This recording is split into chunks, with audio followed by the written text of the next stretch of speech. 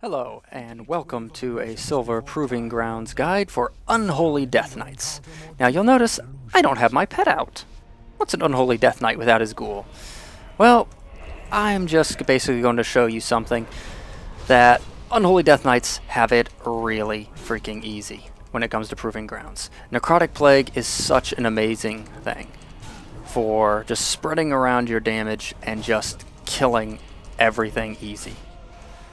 And Death Knights are naturally pretty strong with being, melee and just being able to unload their runes and everything for, decent bursting down single targets. So you really just don't have any issue. So as you can see here, I'm just going to go, boop, apply my disease on one of you buggers. And you know what? I'm not even going to apply my diseases to you. I'm not even going to bother. I'm just going to burn you down. And then I'm just going to drop Death and Decay. And you know what? That should actually be that. We got to wait 20 seconds anyway, so let's see if that's enough. There's also a little bit of experiment about just like how much Necrotic Plague actually does. As you can see, that one little Necrotic Plague hit just spread and killed everything. See, will it actually take them out? Yep, it actually did. The one Necrotic Plague took all of them out.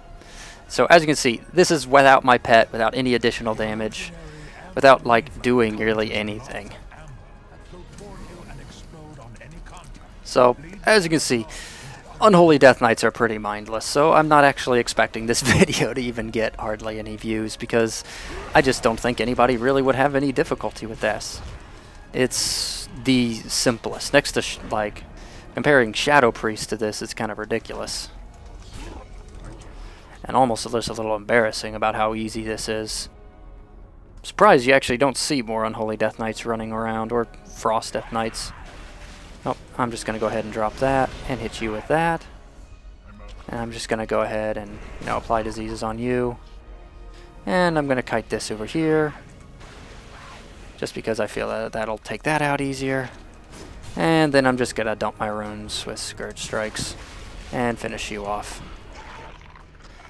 And the rest of you guys should die just from the diseases. As you see, it's Necrotic Plague does all the work for you, even if with your pet is overkill for actually beating this as an Unholy Death Knight. It's that Necrotic Plague. I love this talent.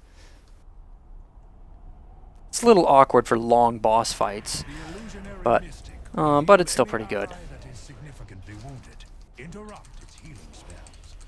And now, first real challenge, make sure you interrupt that healing spell.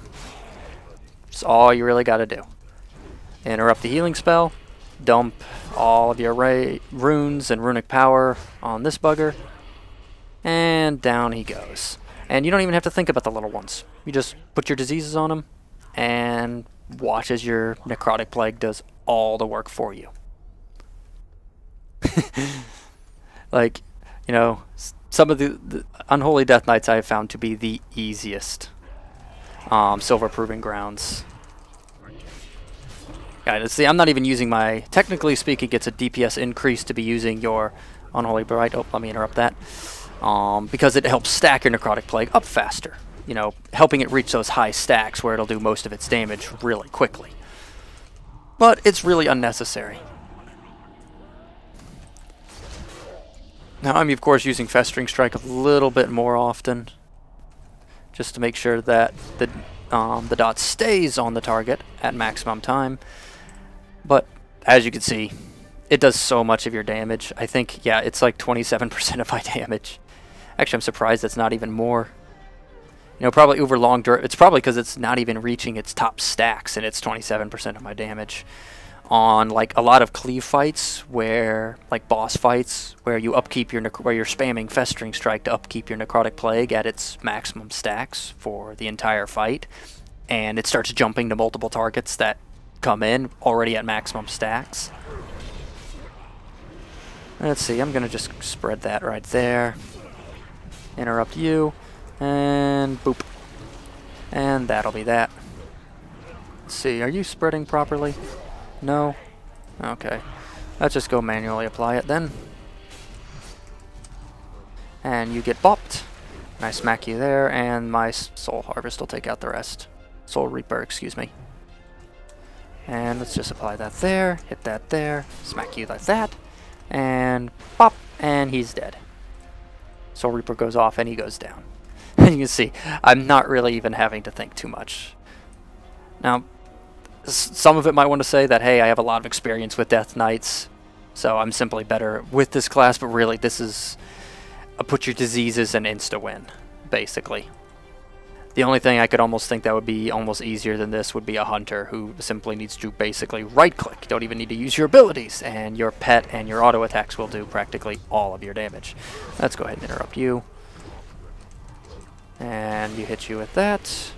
And I'm just gonna hit you with that. And you're dead. Oh, it's already spread. See? Already spread. And you get hit by that again. I almost wonder if my diseases would be enough to take out everything. Just make sure you steer those into that. Make sure you steer him into that. Oh, diseases aren't enough. He's going to actually... But with a couple of those, it doesn't take too much just to smack him down. And that's the entire trial. I don't really have much in way of offer of tips other than just get Necrotic Plague. Apply your diseases, and it's pretty much an insta-win. You can literally just roll your face across the keyboard and win after that. Anyways, thanks for watching.